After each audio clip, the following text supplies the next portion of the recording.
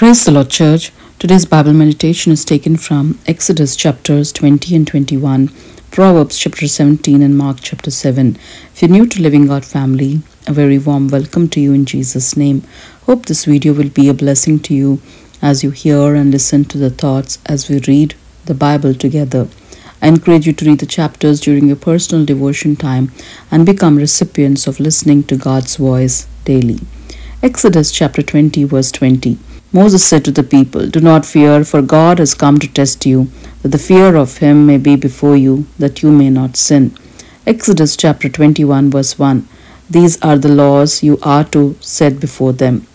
Proverbs chapter 17 verses 24, 27 and 28.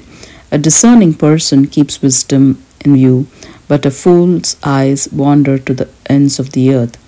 The one who has knowledge uses words with restraint, and whoever has understanding is even-tempered. Even fools are thought wise if they keep silent, and discerning if they hold their tongues. Mark chapter 7 verse 20 through 23. And then he said, "It is what comes from inside that defiles you. For from within, out of a person's heart come evil thoughts, sexual immorality, theft, murder, adultery, greed, wickedness, deceit, lustful desires, envy, slander, pride, and foolishness. All these vile things come from within. They are what defile you."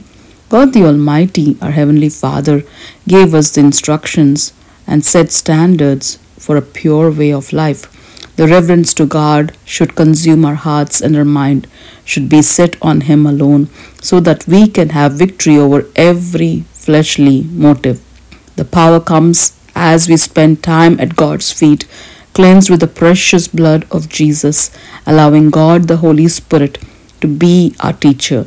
He will give us wisdom, understanding, and knowledge to discern things so that we can live a pure life both now and for eternity. Thanks be to God for the gift of salvation. Praise be to our wonder-working God. In Jesus' name, amen.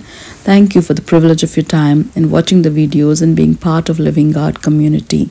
God bless you all abundantly as we are all created to be holy and happy in Christ Jesus. Amen.